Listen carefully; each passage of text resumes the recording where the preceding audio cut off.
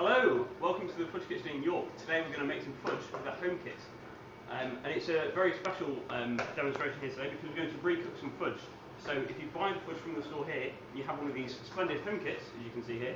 And you fancy having a bash at making it yourself at home, you can recook the fudge you bought in the store. So here we go, I'm going to pop this into the pan here, and we're just going to wait for this to melt. So basically this is going to turn into a sort of a gooey, goopy, sort of molten liquid, sugary fudge substance. And then what we're going to do is we're going to be pouring it out here on this wonderful glass slab here, and we're going to be making it in basically a scaled down version of what that chap down there is doing. So you can see that's Sebastian down there, he's making the fudge, and then this is going to be sold in the shop. But today we're going to be using home kits.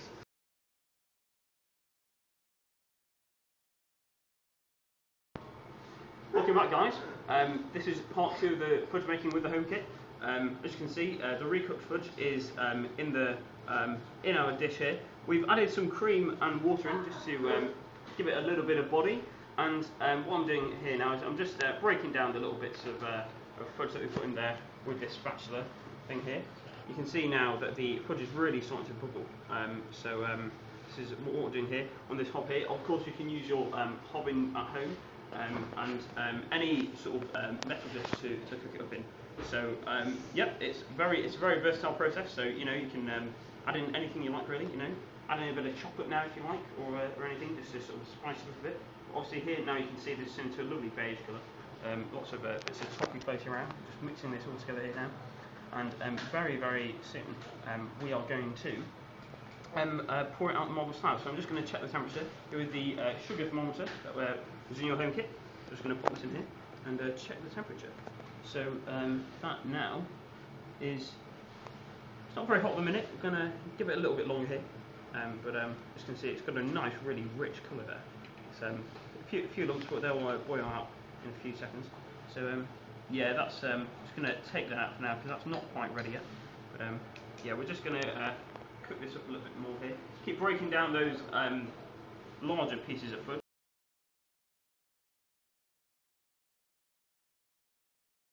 This is pouring of the fudge. There we go.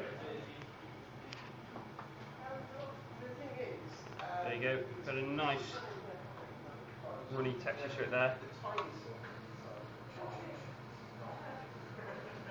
What we're going to do is we're just going to wait for this to set now on the slab there, and what we're going to do is then we're going to use the spatulas in your home kit to make the fudge. See, as you can see there, and it's going to have a nice, lovely, creamy texture to it, as the fudge in store, as I'm sure you've tasted. So yep, join me in the next part, and we'll be making that lovely puddle of fudge there.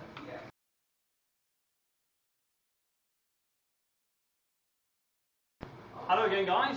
So our fudge has been sitting here for about 10 minutes now. What we're going to do is we're going to put a little scar in the fudge. As you can see, it's taking around about 5-6 seconds to form again.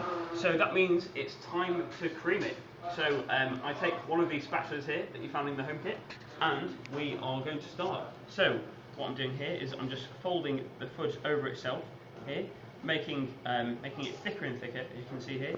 Just giving it a nice sort of like thick texture here. So just folding it in over itself, and as you can see, it's starting to give way here. Just so you're just going up and down around each side. Then you can see it's in a nice little puddle in the middle here. So there we go. Folding it over and over, you can see it getting thicker now, and just going to scrape up all these bits here. Try and keep it sort of in the centre. That's sort of what we want. Just keep folding it over and over. Keep going. There we go. There we go. Just over itself. Now around the other side in a second. There we go.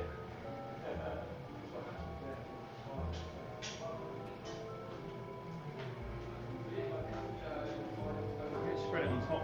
I'm going to clean up all these bits here now. On that side, all these bits here, all that side there. There we go. Just repeat the same action, keep folding it over.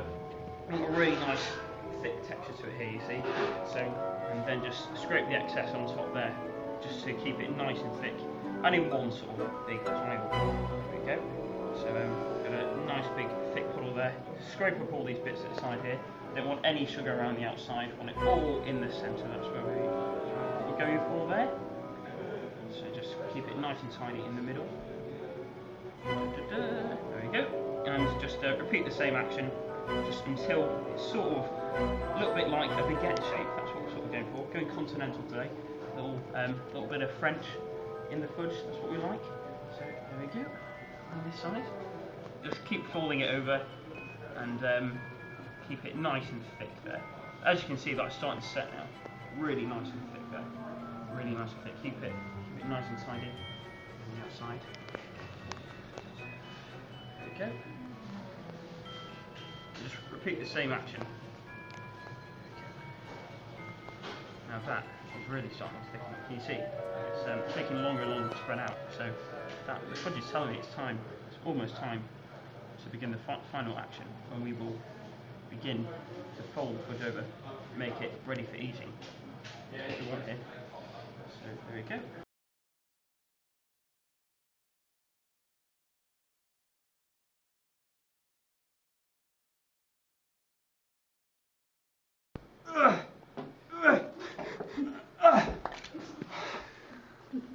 I've finished.